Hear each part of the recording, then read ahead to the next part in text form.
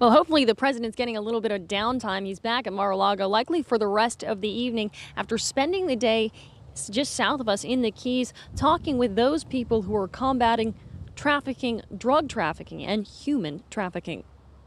President Donald Trump took aides on a day trip to West Palm Beach, including the Secretary of Homeland Security and his chief of staff.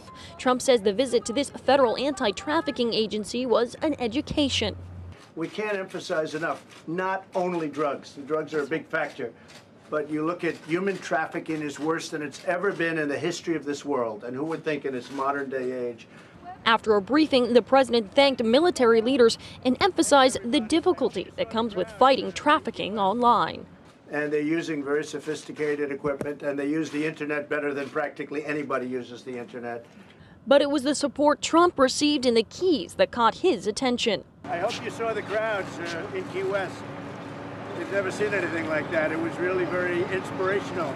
And as the motorcade returned to Mar-a-Lago, more people turned up to welcome the president back to Palm Beach.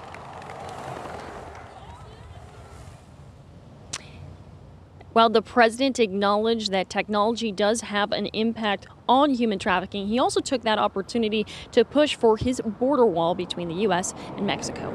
For now, we're live here in West Palm Beach. Whitney Burbank, WPBF 25 News.